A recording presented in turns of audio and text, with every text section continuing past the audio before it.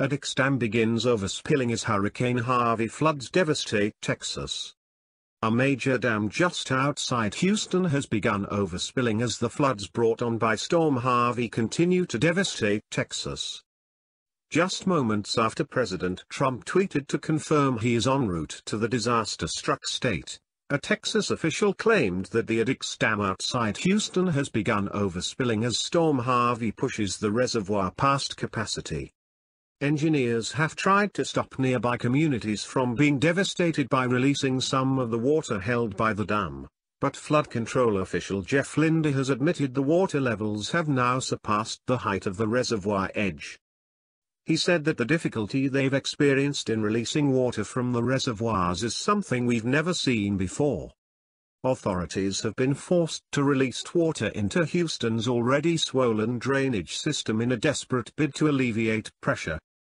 Mr. Linder has urged residents in neighborhoods close to the reservoirs in Harris County to leave if they can amid fresh concerns over the Barker Dam, which controls the water flow west of Houston.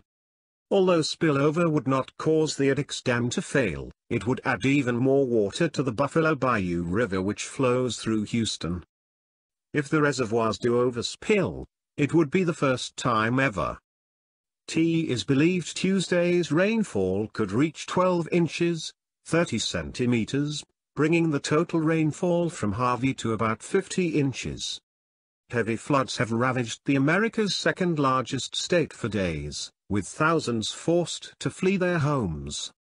So far, 9 people are believed to have lost their lives as a result of the horrendous conditions. Storm Harvey has caused destruction in Texas and is now affecting Louisiana.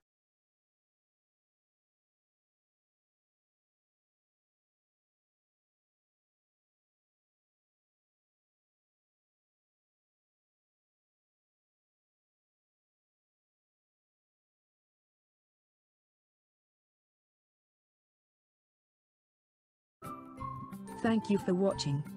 Please subscribe to us on YouTube. If you like, donate to us, visit home on the page PayPal.